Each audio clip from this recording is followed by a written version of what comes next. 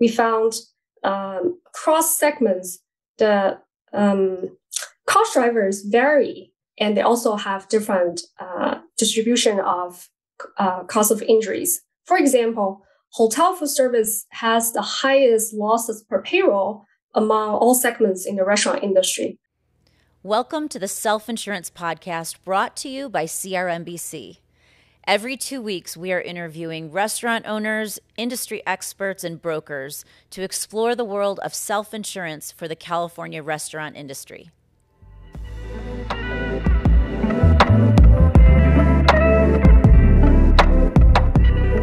Hello, and welcome to the Self-Insurance Podcast by CRMBC. My name is Stanley, and I am the CEO and board chair of CRMBC, which is California's only restaurant workers' compensation self-insured group. And we started this podcast to talk about everything related to restaurant workers' compensation. As restaurant owners, we typically spend most time focusing on the things that either cost us the most money or make us the most money, like our food costs and our labor and things like that. And we ignore the nuances like workers' comp until it becomes an issue. And we don't expect every restaurant owner or every broker to become an expert in all things workers' comp, but we are, because that's all we do. And so we are providing this podcast to dive into the nuances that have a really big impact on a restaurant's bottom line, but we are providing the information to you before it becomes a problem. Today, we're going to talk about a big change that's coming to workers' comp in California that's affecting restaurants in this coming year, 2024. And that's the new classifications. And we're joined here today by WCIRB, Julia Zhang and Carrie Kosnick, who are, thank you for joining us today. I'll introduce them in just a second, but I want to tee up what we're going to cover today. There are new classifications in the restaurant industry, and we're going to talk about what those are, how they impact you, how they're going to impact you moving forward, and the restaurant industry in general. So first of all, let me introduce Julia and Carrie. Thank you so much for joining us.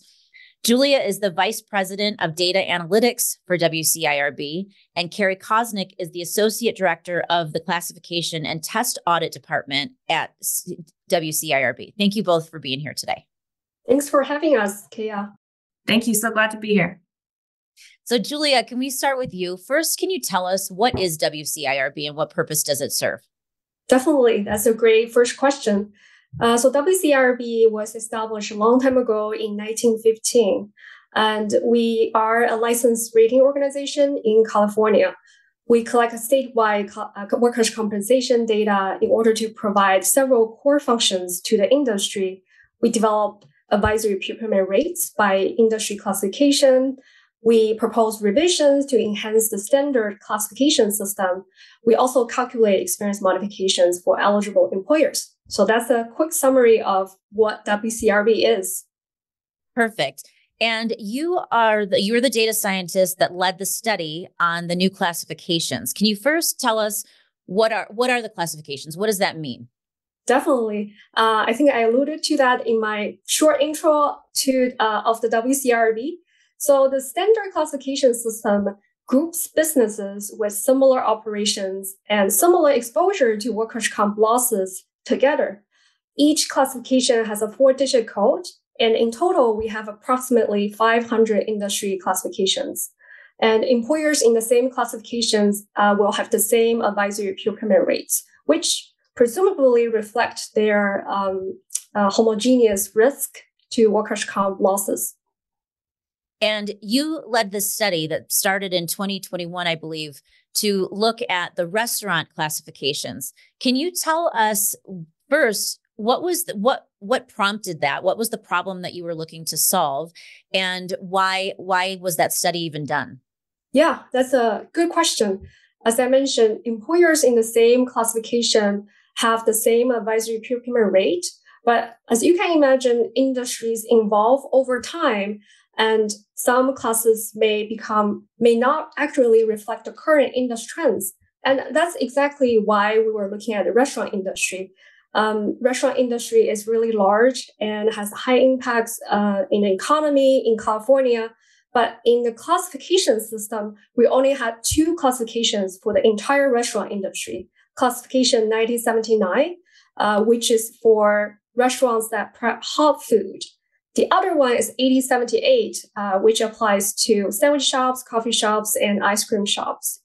There have been particular concerns about 1979, particularly operations assigned to 1979 may not be homogeneous, may not have the same workers' comp risk exposure. So we initiated a multi-year effort to identify potential distinct segments within 1979. The outcome of our research is that we split 1979, really big class, into 6 new restaurant classifications, including bars and taverns, fast food, full service, caterers, hotel food services, and all others in the catch-all classification. And when we were talking before this, you were explaining that the restaurant industry actually makes up, you said about 20% of employers in California? Yeah, exactly. So 1979 actually represents 20% of California employers. And every year, I believe we have more than 50,000 policies written with that classification. So it's a very huge class and it includes very diverse restaurant operations. And so we started that study and the outcome is we were able to identify distinct segments and created new classes. And so when you figured out these new classes, were you able to differentiate different risks and different causes of risks within these different classifications? Can you talk to us a little bit about that? Yeah, definitely. We, in our analysis, we reviewed operational characteristics. We also reviewed loss and payroll experience, as well as claim characteristics, such as leading types of injuries. We found cross segments, the cost drivers vary, and they also have different distribution of cost of injuries. For example, hotel food service has the highest losses per payroll among all segments in the restaurant industry. And we found that it's driven by higher frequency of strain injuries, slips, and falls. And these injuries also tend to incur higher workers' comp losses than the same type of injuries in other segments. And we believe the pattern is potentially related to some unique aspects of hotel food service, such as room service. We also found that food service restaurants have the lowest losses per payroll, mostly driven by lower claim costs, potentially because injuries were less severe. What surprised you the most in this study? I would say overall patterns are pretty consistent with our expectations. If I need to, share something really surprised me is related to the caterer segment. So we have a new class for professional catering, and these are business operations hired to provide food services at event location. And we initially thought that these operations may involve more motor vehicle accidents because catering's crew may need to transport food to the event location. However, in the data, we didn't really see a significant exposure to motor vehicle risks. About 1% of all claims from that segment involve motor vehicle accidents, very similar to other segments. So I would say we were surprised by the pattern, but that's what the data tells us. As more data reported to the new classifications, we will be able to monitor the patterns and maybe dig into that pattern a little bit more. Thank you so much, Julia. And obviously, as a carrier, as a self-insured group, we're very anxious to look at this data and to be able to determine, the different risks among different classifications so that we can make strategic decisions. But Carrie, I want to go to you now about how this impacts the broker and the restaurant owner. And so can you tell us, so you're focused more about the rollout. Can you tell us what this means in real life? Like to the restaurant owner, to the broker, what do they need to know today?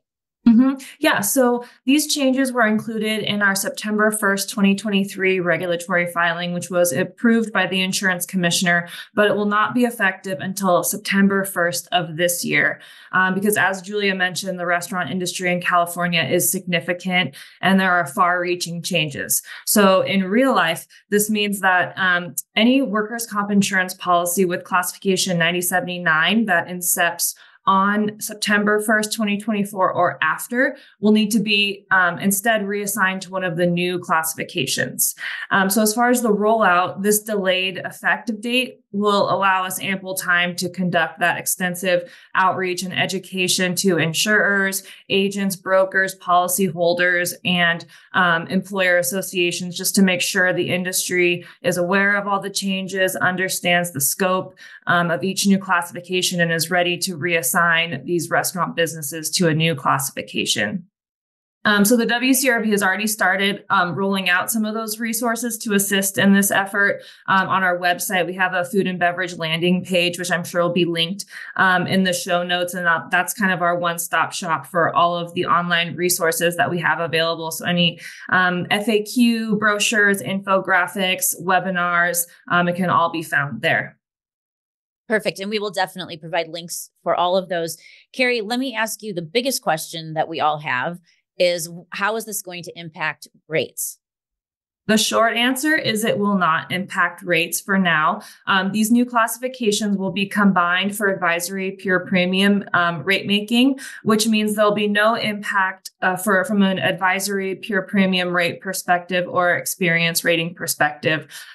We wanted to kind of minimize disruption to this industry because we acknowledge that the pandemic hit the restaurant industry pretty hard. And we also, before we change or establish new rates for each of these new restaurant segments, we wanted to allow time to collect pandemic and post-pandemic data. And so that will allow us time to do that. We won't begin to receive that data, though, until probably the second quarter of 2026. But once we do start receiving that, we'll be analyzing it, and we will report back on the payroll and loss data by classification to determine whether different advisory pure premium rates are appropriate. And then any findings will be published, which can be useful to brokers, agents, and restaurant owners for, their own curiosity or for their own, operations as well. So right now, today, you have the floor. What is the message you want to get out to brokers and restaurant owners about this? We just want to make sure that everyone is aware of the upcoming changes and is ready for September 1st and beyond. And so if any brokers or agents also work with clients that are in the insured market, they can start having these conversations now and assessing what changes might need to be made to their upcoming policies to see which classification will be assigned, because ultimately the brokers and agents are kind of the boots on the ground, the first level of that data collection process. So if we start getting those the policies written correctly with those new classifications, we'll start collecting that data. And then Julia's team will start analyzing it, reporting back, and then we can provide more accurate analytics. And that's what we use in our data for rate making purposes, more accurate rates down the road. So just so that I recap, my understanding of this is it starts in September 1st, 2024. It's going to be just data collection between 2024 and 2026.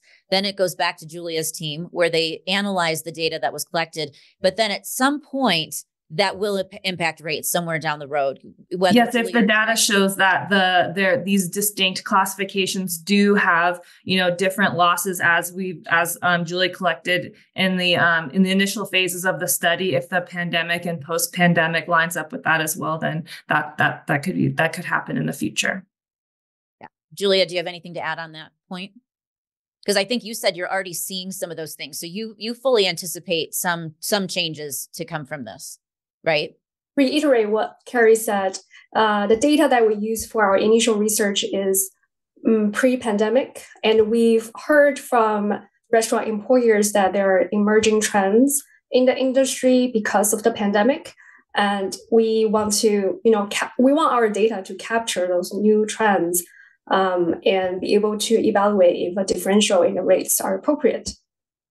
Thank you so much. And obviously, again, I said earlier, as a carrier, I also look at it from a different viewpoint where I'm excited to see this data so that we can make different decisions on our loss prevention and safety programs once we know, this category has this loss caused by this, frequency or whatever it is. So I'm very excited to get that data. And I know that's not the main thing WCIRB does, but will you be sharing that level of data to us? Yeah, as we collect sufficient data in the new classes, we plan to publish our findings about the different risk factors in the new classifications. And I believe the information can be really helpful for all restaurant owners, whether they are in the insured or self-insured market. Yeah, I agree with you. Well, Julia and Carrie, thank you so much for joining us today.